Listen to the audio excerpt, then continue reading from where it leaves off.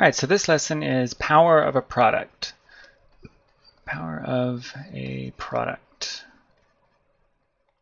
That means that we are finding the product of two things. So say maybe x to the second times y to the third. So a product, a multiplication problem. And then we are taking that product to another power. So we're taking two things or more and raising both of them to another power. Now the trick to understanding this is to recognize that once we put something in parentheses, it acts as a single unit. So what we're doing here is putting a bunch of other things into a single term, into a single unit, and making them all the base of our expression. So just as before when we had something like a to the fourth power, and that meant that we were taking the base, a, times itself 4 times. When we're taking the power of a product, we're doing the same thing. We're just taking everything that's inside the parentheses times itself this many times. So this would be x squared y cubed times x squared y cubed times x squared y cubed. So in this case, we'd end up with x squared, and x squared, or x squared times itself 3 times, x squared, x squared, and then y squared, y cubed.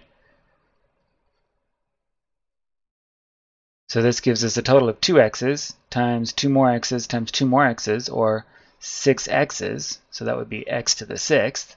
And this would be 3y's, 3 more y's, and 3 more y's. So that would be y to the 9th. So the shortcut for finding this out is to just take the exponent and multiply it by the outside exponent, because what we're doing is taking this group of numbers times itself this many times.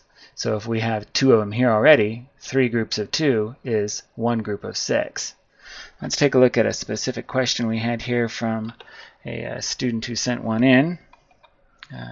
Annika was having a little trouble with raising this expression to the power of 3. Her expression was 5a to the 4th, b to the 5th, c squared.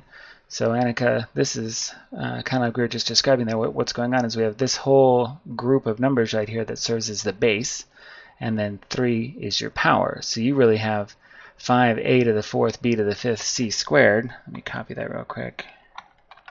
Do it a little faster here. We have that whole thing times itself 3 times. So we're going to multiply it out by itself all 3 times. And we'll just use the commutative law to group things together so it's easier to do the actual multiplication. So we'll take our 5, and our 5 and multiply those 3 things together first. So 5 times 5 is 25, and then 25 times 5 is 125. So we have 125, and then we have a to the 4th, and it's being multiplied by a to the 4th. And when we multiply bases, we add exponents, so that's a to the 8th. And then we'll do it times another a to the 4th, so that's a to the 12th. And let's change colors here, getting a little confusing up there. And then we have b to the 5th, and it's multiplied by b to the 5th and b to the 5th. So we have 5, 10, 15 b's. So that's b to the 15th. And then finally we have c squared. So we have 2 c's there, and another 2 here, and another 2 here. So that's a total of c to the 6th. Now if you're quick, you can catch on right away that this number here in the original expression, a to the 4th, times the number outside, gives you the power in your answer.